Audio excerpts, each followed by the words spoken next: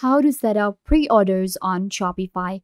Hi guys, welcome back. Today I will show you how you can set up pre-orders on Shopify. So let's get started. Simply open up your Shopify store, and we actually want to set up pre-orders that we have on Shopify. In order to do that, you'll actually have to go to your settings right here, and then you have to go to apps and sales channel, and then go to your apps. You can also go to Shopify App Store directly. Here, search for pre-order now. So once you search for pre-order now, it will show you this app right here, pre-order now.